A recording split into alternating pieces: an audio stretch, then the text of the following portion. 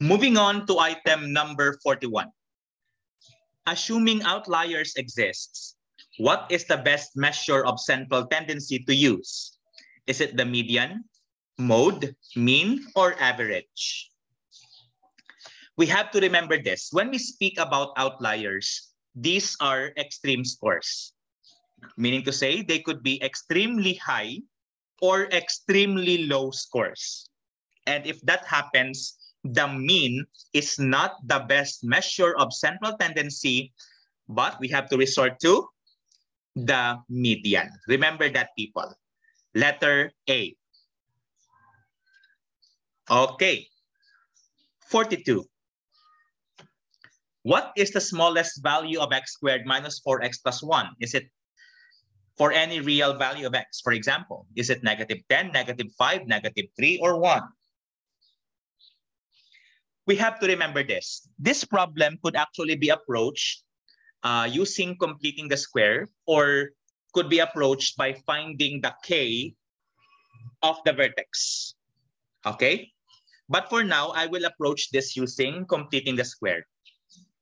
So if you have x squared minus 4x plus 1, remember if I have x squared minus 4x here, if you divide the this is 1 already, so we could proceed with the next step of completing the square. To complete a square, to determine the constant that would complete the square, we could actually divide the coefficient of x by 2, then square it. Negative 4 divided by 2, it's negative 2, squared will be plus 4. So I added here plus 4 to make this x squared minus 4x plus 4, or a perfect square trinomial. But also, remember, we are just dealing, we don't have an equality statement here. So for this case, to maintain the equality on this one, we have to subtract 4. Because if you could see, 4 minus 4 is 0, and this will become the original one. So we did not alter the value of this. It's just that I introduced the plus 4 and the minus 4 to it. X squared minus 4x plus 4 could be factored as x minus 2 squared minus 3, because 1 minus 4 is negative 3 here. Remember as well that the value of x minus 2 quantity squared could be greater than or equal to 0. How come? Because you are actually squaring this. So the minimum value of this could be achieved when x minus 2 quantity squared is 0.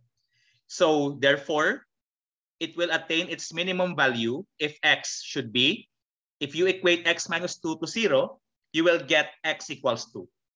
That's why you will achieve the minimum value of the expression when x is 2. And for such, you have 2 minus 2 quantity squared minus 3. That gives you negative 3. Or as a shortcut, no, if you have a particular certain expression in vertex form, this one, just get this one outside. That will be your the value that you'll be looking for.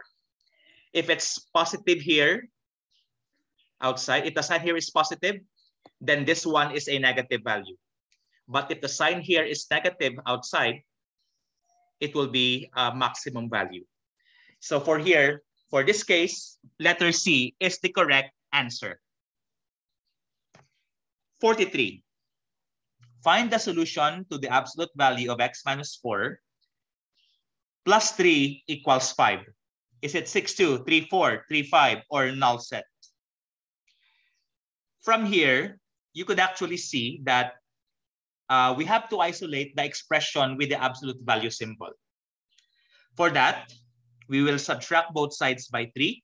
So you have the absolute value of x minus 4 is equal to 2. And remember, we have the property in algebra that if we use the definition, it implies that if this x minus 4 is equal to 2, or this expression inside the radical sign, the absolute value symbols, is the negative of this. So remember that. So solving the first one, x minus 4 equals 2. That gives you 6. For the second one, x minus 4 equals negative 2. You add 4 both sides, so you have x equals 2. Thus, letter A, 6 and 2 is the correct answer. 44.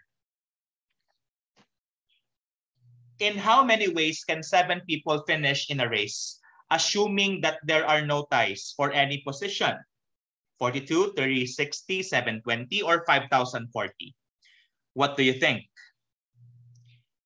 Remember, since there are no ties for any position, in this case, no repetition is allowed. So there are just simply 7 factorial ways. How come? The first place could be occupied by any 7 people. If one of them is already first place, there are 6 people qualified for second place. 3 people, and then if the first and second placers are determined, there are 5 people left. So there are 5 people who could be third placers, and so on, until such time that the remaining person has no choice but to be the 7th placer. Hence, by the fundamental counting principle, you have to multiply them. That's why you have your 7 factorial, which is the product of 7 times 6 times of 7, 6, 5, 4, 3, 2, 1, 5040, letter D. Okay. 45. Find the slope of 1, 7 and 4, negative 8. Is it negative 3, 3, 5, or negative 5? From here, we have to remember the concept of slope. That is, it's to determine the value of the slope given 2 points. That slope is equal to y sub 2 minus y sub 1 divided by the quantity x sub 2 minus x sub 1. So with such, this, let's say 1 is this one, 1, 7 are your x sub 1, y sub 1 respectively. 4, negative 8 is x sub 2, y sub 2. By substitution, m is equal to negative 8 minus 7 all over 4 minus 1. So you have negative 8 minus 7, which is negative 15, all over 4 minus 1, which is 3. When simplified, that's negative 5. Letter D. Okay. 46. What is the sum of the roots of 4x squared plus 5x plus 8 equals 0? Is it negative 5 fourths, 8 fifths, 3 eighths, or 8 thirds? What do you think? In some cases, some problem solvers would actually solve for the values of x, for the roots, and adding them. But actually, you could approach this formula using what we call Vieta's formulas. That is, if x sub 1, x sub 2 are the roots of ax squared plus bx plus c equals 0, where a is not equal to 0, then the sum of the roots is negative b over a, and the product of the roots is c over a. For this particular case, 4x squared plus 5x plus 8 equals 0. Our a is 4. Our b is 5. Our c is 8 equals 0. But since we are just looking for the sum, we are just after of negative b over a, which is negative 5 over 4. So if you answered A, great job. 47. For 47, it's asking for the product of the roots.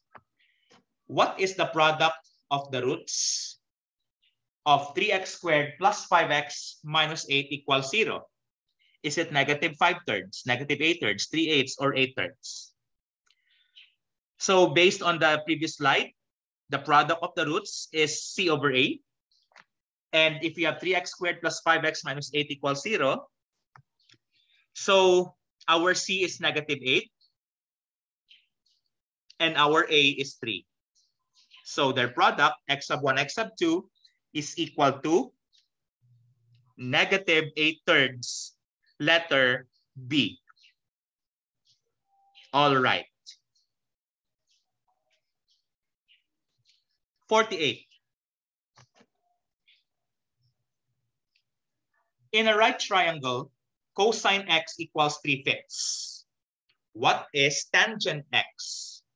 Is it 5/4, 4/5, 3/4, or 4/3? Now, from here, you could actually set up this triangle. So if you have x here, the 3 here will serve as the adjacent, and 5 here serves as your hypotenuse, right?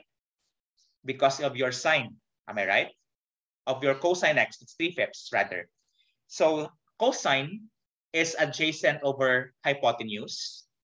That's why 3 here is set up this way, and 5 here is your hypotenuse. And remember that x has to be your acute angle. We don't know the value of this opposite side, y, in relation to x. So therefore, we could just solve for it using the Pythagorean theorem. So from here, you have 3 squared plus y squared equals 5 squared. So that's 9 plus y squared equals 25.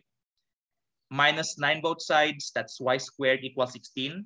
And let's just get, if you take the square roots of both sides, you will have y equals plus minus 4. But we're just after of the positive value of x because there's no such thing as a negative value of a side for this case. So let's set y as 4. So that's 4 now. And since we are looking for cosine, we're looking rather for tangent of x. Tangent is defined as opposite over hypotenuse, over adjacent rather. So in relation to x, so x, the opposite is 4, the adjacent is 3, so tangent x is 4/3, letter D. I hope you got it. 49. If tangent x equals 1/4, which of the following could be a value of secant x? Which of these? You may pause the video if you wish. You may try to solve on your own before you solve for it. And for this one now, there are actually many ways of solving this. And for now, I will approach this because I know that there's an identity relating tangent and secant. And that is one of our Pythagorean identities, trigonometric identities, is secant squared x equals tangent squared x plus 1. Tangent squared x means you square the tangent x. The same with secant squared x. Secant squared x means you square secant x. So from here, secant squared x is equal to 1/4 squared plus 1. The square of 1/4 is 1/16. So, and if you add 1/16 and 1, that would be 17/16. And I immediately took the square root of both sides. So secant x is equal to plus minus the square root of 17/16. 17 is not a perfect square, so it should remain inside the under the radical sign, or it will be your radicand. 16 has a square root of 4. So secant x is equal to plus minus the square root of 17/4. And in this case, letter A is one of the possible values. In this case, positive 7 square root of 17/4. 50. In how many ways can 4 children be selected from a group of 7? 35, 45, 630, or 840? In this case, order will not matter.